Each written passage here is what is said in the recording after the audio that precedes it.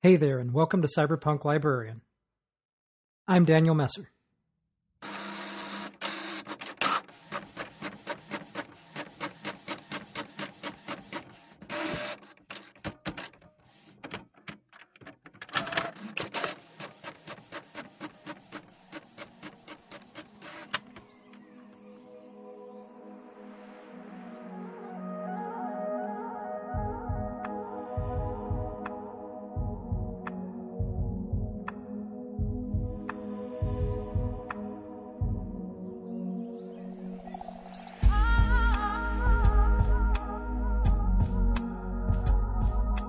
Every so often, I like to kick back and do something a little different with the show.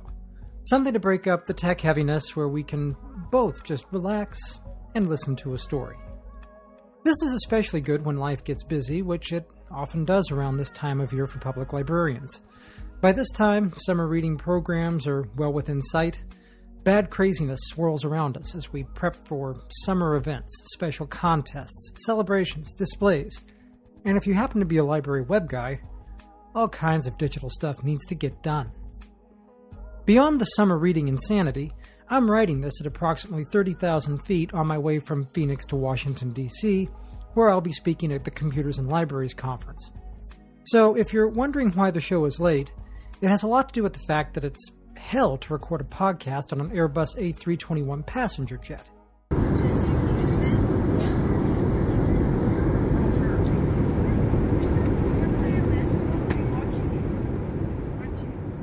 I mean, the acoustics are just all wrong. Besides, the first episode of the year was all about goals, and I'd like to follow up on one of my loftier goals in a big way. See, I wanted to get my third book done, published, and on Amazon by mid-February.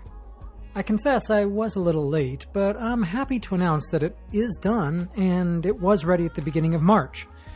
It's called Digital Outback, Cyberpunk and Culture on the Edge of the Net. I'll have a link in the show notes if you want to buy it, but I figure you might want to sample it. After all, it might be crap. It's certainly a possibility because, after all, I wrote it. So here's a little celebration of my own, pre-summer reading. A couple of chapters with some beautiful music from some excellent down-tempo and ambient musicians. If you're driving, take another sip of coffee or two to stay awake because we're about to get relaxed in a way so familiar to librarians around the world. This is Cyberpunk Librarian, Episode 43, Digital Outback.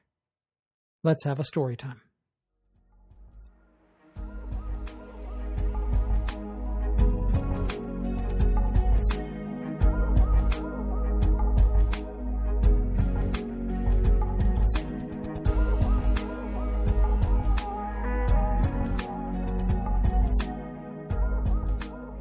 Finding Online Immortality.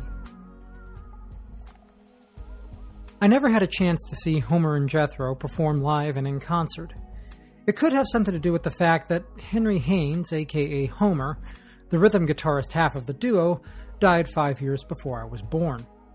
Kenneth Burns, better known as Jethro, lived until 1989, but you can't really have Homer and Jethro without Homer. It was vinyl that gave me my first exposure to these two funny guys who played silly tunes decades before Weird Al Yankovic appeared on the scene. Grooves cut in plastic, read by a diamond needle that rustled along the peaks and valleys of the record. You can't get much more analog than the physical nature of what makes a record work. But maybe I should back up a second and explain who and what I'm talking about. Homer and Jethro were two musicians who parodied popular country tunes from the 1940s on into the 60s when their popularity started to wane. In that time, they entertained audiences on radio, television, and through records with their, quote, educated hillbilly nature, which was born of the fact that they were both jazz musicians, not country singers. Jethro played mandolin better than some of the greatest people in bluegrass, and Homer has a style with rhythm guitar that I rarely see anymore. They're a classic duo, and since they were part of my growing up, I feel a certain nostalgia for them, even though half of the group died years before I was born. We live in an era unlike any other before. For the most part, you can call up a video on demand of almost anything you want. You can listen to a song, any song, with just a couple of clicks. You want to watch that latest episode of Game of Thrones? You can do that. Want to watch the first episode of CSI Miami? It's available somewhere. Want to read a book on your e-reader and fold that into your archive of hundreds of books on that e-reader? No problem. You missed an episode of your favorite television program? Actually, you didn't. You remember to set that DVR to record it a few days ago. You can watch it this weekend, along with all the other shows you digitally recorded during the week. But there was a time before this, and it wasn't all that long ago, that if you missed an episode of your show, you missed it. It was gone. Maybe you caught it in reruns later that year, but that was a matter of luck. You could go to the cinema and catch a movie, and maybe you enjoyed that movie. Maybe it became your favorite movie. You could go see it again, but when it left the cinema, it too was gone. Unless they screened it later, it wasn't unusual to never see a given movie again. Video cassettes, DVDs, Blu-rays, they didn't exist. What's worse is that so many things from this not-so-bygone era are gone. They've disappeared. They may have been destroyed, erased, overwritten, or just thrown away. The human race has a nasty habit of not taking care of our culture because, in many ways, we don't know that we're making culture when we're making it. The original episodes of Johnny Carson's Tonight Show, gone. The earliest episodes of Doctor Who, so many have been lost. London After Midnight, a horror movie starring the great Lon Chaney, disappeared. Hell, NASA and the United States lost the original recordings of the moon landings. Turns out they regularly erased the tapes for reuse later, and no one thought that one of the greatest events in the history of civilization might be worth hanging on to. A while back, some of the lost Doctor Who episodes surfaced in Nigeria. Some of the lost moon landing tapes were found, at least in a copied form. The original tapes of Monty Python's Flying Circus were saved at the last minute when Terry Gilliam, a former member of the legendary comedy team, bought the master tapes just before the BBC wiped them. There's hope, and miracles occasionally happen. What's worse is when something is lost, then found, but then we discover that the content is stored upon unreadable media. The technology needed to read the media has also been lost, or there's not a single working version of it anywhere in the world. I had to wait until I was in my 30s before I ever got to see, one of my favorite musical comedy acts perform live. By that point, both of them were gone, and with them, my ability to ever see them perform. Thankfully, because someone thought to save some of those television programs, I was able to watch them, and it was amazing. See, any music fan will attest to you that you get so much more when you watch the musician do their thing. I knew that Henry played a mean rhythm guitar, but watching him, man, there is more to it than him just playing rhythm guitar. It's how he did it so effortlessly. Homer and Jethro. Goodbye, ma'am, we gotta scram down the highway. Stick out your thumb, you son of a gun, going my way. I got a ride with a guy in a wagon, in a sack. Did you know that he chewed gum most of the time he was on stage? Henry would put it in the side of his mouth while singing, but when Kenneth picked up the solo on the mandolin, Henry provided backing rhythm and chewed gum. Roddy Piper came to chew bubblegum and kick ass, and he was all out of bubblegum. Henry came to chew bubblegum and to play guitar, and he brought extra gum just in case. I didn't know that, because you can't see that when you're just listening to the record. We achieved a kind of immortality when the human race learned how to write. Writing passes down thoughts, ideas, and knowledge through the eons and on to today. We have clay tablets from Mesopotamia that are over 5,000 years old. Yet we can read them, and because of that, we can summon a part of the author through the centuries and bring their thoughts with them. We did it again when we discovered how to record audio and video. Bela Lugosi is dead. Bauhaus has assured me of this for years now. Yet, I can see him right now if I want to. All I need to do is find him, and he's not hard to find. I can even find Lon Chaney because someone recorded him. But I can't find all of him.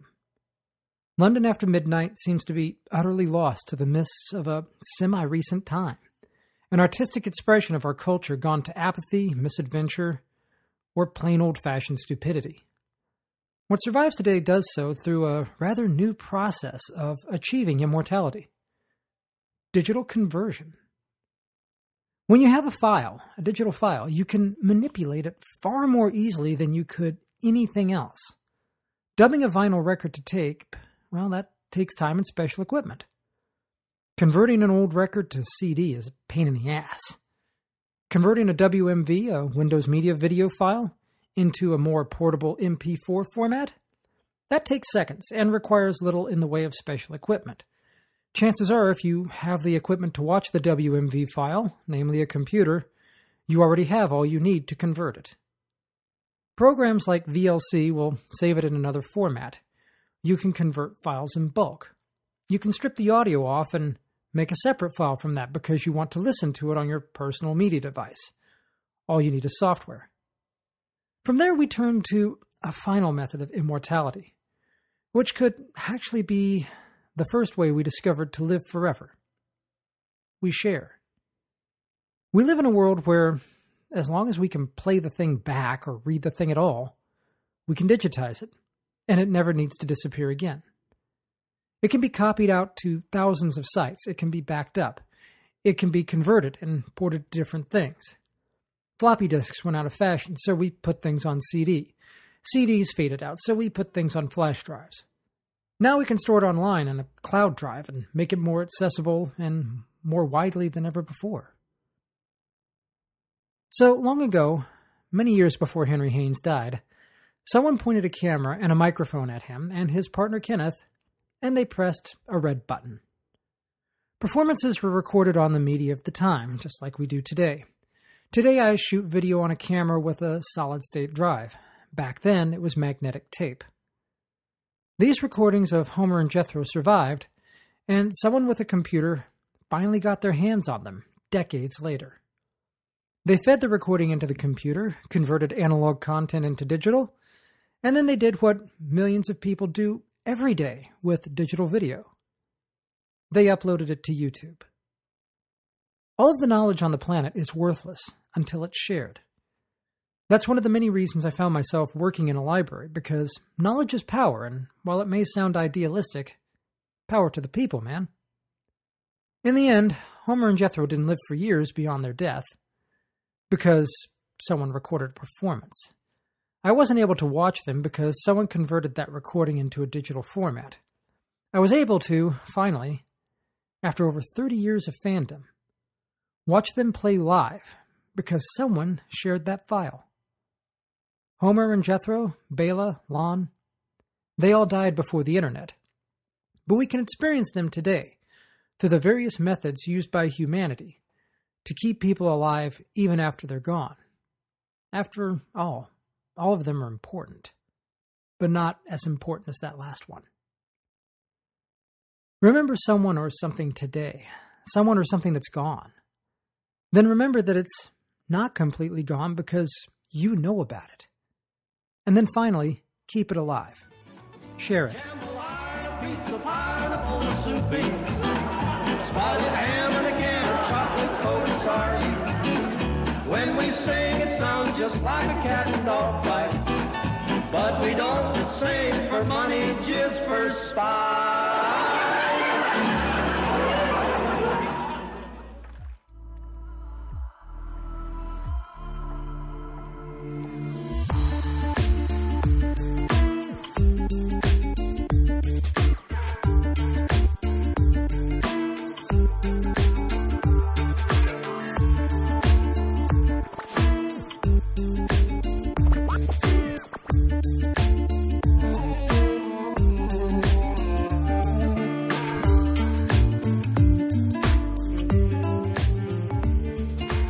Are these thoughts illusions? If there is any one reason I love the internet, it's because of the discovery. The fact is, I have discovered so much simply because someone shared it. World Order is no different. It started with an animated GIF of Japanese guys in business suits dancing robotically, but in a way I hadn't really seen before. Robot dancing styles are nothing new, but the fact that there were more than a couple, indeed there were 7, dancers was something different. They had their presentation tight and their moves were amazing. And they're Japanese guys in business suits. The GIF was presented without context, as a funny thing on Reddit. Thankfully, because it was on Reddit, there was someone there to provide the context which I desired so badly. The commenter pointed out that this was a sort of Japanese techno group called World Order, and the dance was from a music video for a song called Machine Civilization. You could check it out on YouTube. Naturally, I did. Then I spent the next hour or so watching and listening to anything World Order I could find, and because it's the internet, I could find a lot of it. As things go, Machine Civilization is a perfect introduction to World Order because it sets you up for much of the group's underlying themes. There's a positive message throughout their work, and a recurring idea of "we are all one" that's pervasive in their music and their videos. You get a feel for the flavor of the group and how they're serious about what they're doing without taking themselves too seriously. It was enough to prompt some research into the whole thing and see what this was about. The first fact stunned me, and then everything else seemed to fall into place from there. I've never claimed to be normal, and while I dislike violence, I enjoy professional fighting. I love boxing, martial arts, Muay Thai, and mixed martial arts. I don't jump up and down while shouting, "Hit him, drive him into the floor," but a beer and a fight is a good time in my world. So it surprised me that I didn't recognize the lead singer of World Order. He didn't look familiar. But then I'm not used to seeing Pseudo Genki wearing glasses and the garb of a salaryman.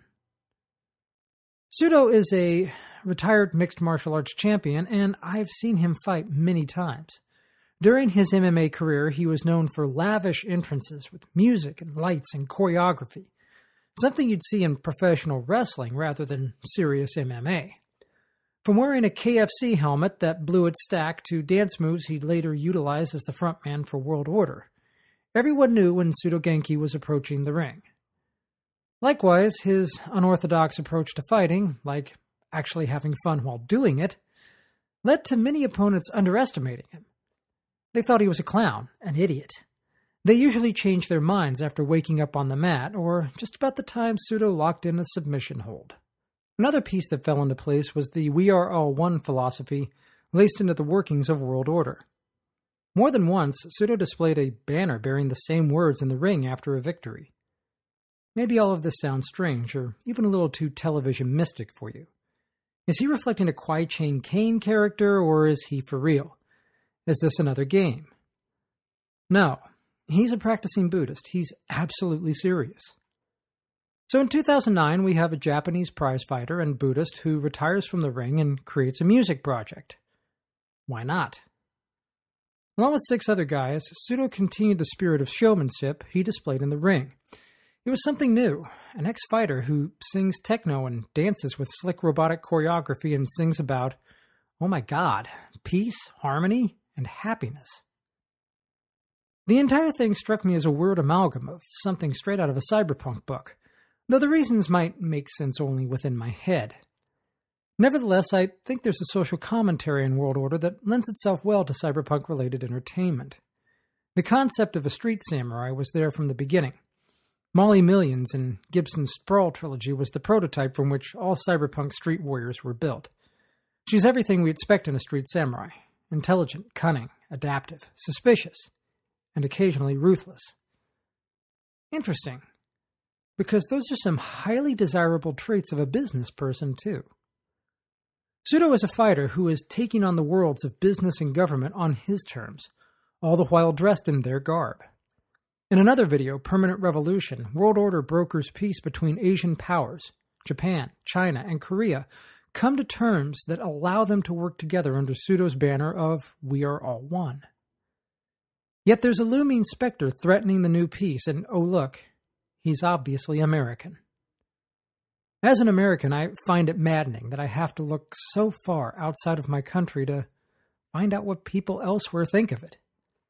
I cannot, in mid-2014, deny their visions of the United States as a power-hungry giant out for its own purposes. The overhanging vulture that is the USA cares little what happens in the world, so long as the results are beneficial to the USA. Looking deeper at World Order's choreography, I see another commentary, this time upon the world of business. I do not think it's accidental that World Order portrays businessmen moving in lockstep and in a robotic fashion. Returning for a moment to the stage of international governance, business and legislation are so cozy together that they no longer see any need to hide the relationship. Corporations rule the world, yet another foundation of cyberpunk fiction and the circumstances we inhabit today. The robotic nature and passive expression of World Order's suits and ties parodies the corporate world with its three-piece suits and unfeeling outlook. If you watch anime or Japanese pop cinema, you'll notice a recurring disaster, something relatively absent from American cinema. Japan has this nasty habit of getting destroyed. There are deep psychocultural reasons for this, but at its heart, Japan is the only nation in the world to have a nuclear weapon used against it in anger. So, it's not accidental that the methods of destruction revolve around the unleashed power of the atom. Whether it be a bomb or unintended consequences of nuclear radiation like kaiju monsters and Gojira, aka Godzilla, the threat and effects of nuclear disaster is prominent with the Japanese pop culture. Yet Japan rose from the ashes of Hiroshima and Nagasaki, and this too is a common theme in anime and cinema. Neo-Tokyo, newer, larger metropolitan Tokyo, is often literally built upon the ruins of Tokyo. Depending on the storyline and setting, it's possible that the two intersect and characters explore the ruins of old Tokyo. This characteristic flows through Cyberpunk too, most notably in the seminal cyberpunk anime Akira. In an unexpected parallel, World Order finds itself in similar circumstances.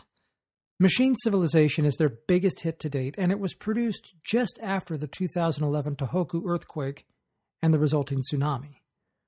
Unfortunately, the Fukushima Daiichi nuclear power station was directly in the path of the oncoming tsunami, and the consequence was another real-life atomic disaster for the island nation. As Japan struggled and continues to rebuild, Sudo created the song to encourage people to work together, to change in a positive manner. He writes on the music video's YouTube page, "The world is not going to change. Each one of us will change. And if we do, then yes, the world will be changed. It is darkest right before the dawn. Let's all rise up to welcome the morning that will be so very bright for mankind." The sentiment is echoed in the lyrics.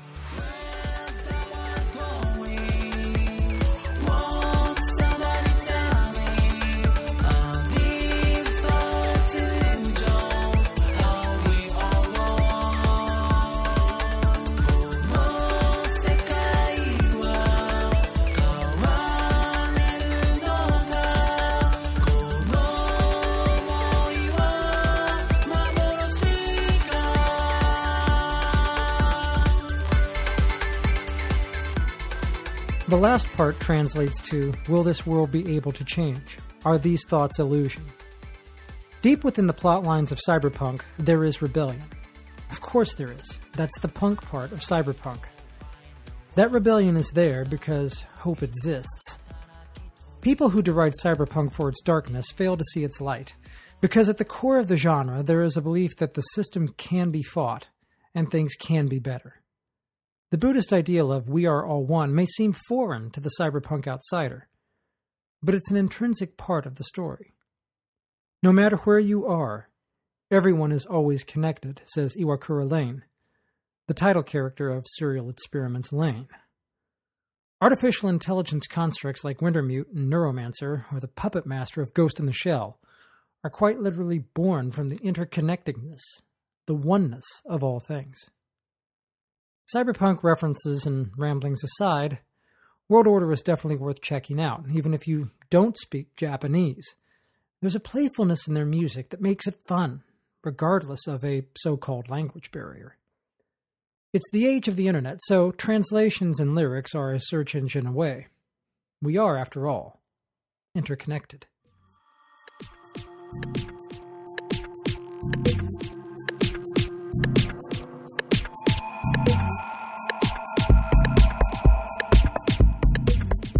And that is about it for this episode of Cyberpunk Librarian. I hope you are a little bit more relaxed than you were when you came into the episode. And hey, even if you don't buy the book, I really don't care. I hope you at least enjoyed the couple of stories there from, a couple chapters out of that book and the music that went along with it. And speaking of the music, after all, you are listening to Bellydance at Ebisu by Miyashita, a song that I used to open the episode and occasionally close the episode as well. Earlier in the show, you heard Astro, Give You All I Can, and Parisian Girl, both by Giyo. Links in the show notes at cyberpunklibrarian.com/podcast. And along with that, of course, we had to have some clips from Homer and Jethro, a classic of theirs called Jambalaya, and World Order's Machine Civilization from the album 2012. Check that out. There's links in the show notes to pick them up on Spotify and YouTube, and I'm sure you can find them in other places as well. Cyberpunk Librarian is hosted by the Internet Archive at archive.org. Folks, the Internet Archive has some of the greatest stuff online, and if you don't believe me, well, you have to check out this link that I'm going to put in the show notes to their Pulp Magazine archive. And I'm looking at it right now, and this is some incredible stuff. They've got pulp magazines from the 30s, the 40s, probably even before, and they're available to read online or download, or, you can read on your own device, and they're great. This is stunning work. So, they've got pulp science fiction, pulp fantasy, they've got pulp western and mystery, they've got all kinds of stuff. And, if you check it out for nothing else other than the cover art, it's worth it just for that. So, the archive, saving and preserving the internet, and hosting podcasts like this and things that are absolutely not like this at all, like, say, pulp magazines. You gotta check it out. If you would like to get in touch with me, well, I would certainly like to hear from you and offer you multiple channels to make this kind of thing happen. You can always hit me up on Twitter. I am at Librarian. It's like librarian, but it starts with a B. And you can also check us out on Facebook at facebook.com/cyberpunklibrarian, where I don't post as often as I'd like, but at least you can find out what's going on with the show and things like that. And you can always pick me up on Google+, where I am google.com/plus Daniel Messer. Or finally, if you want to do things the old SMTP method, I'm cyberpunklibrarian at gmail.com. This episode will also be available on YouTube for those who like to get their audio on through a video medium. No judgments here because, hey, I listen to a lot of music on YouTube with it just running in the background. And you can always check the show out there at youtube.com/cyberpunklibrarian. But with that, I think it's time to get out of here. I thank you for tuning in. Thank you for listening. I will see you on the next episode of the show. But for now, just remember, you don't have to be high-tech to be low budget. It just certainly helps if you're a cyberpunk. Take care now.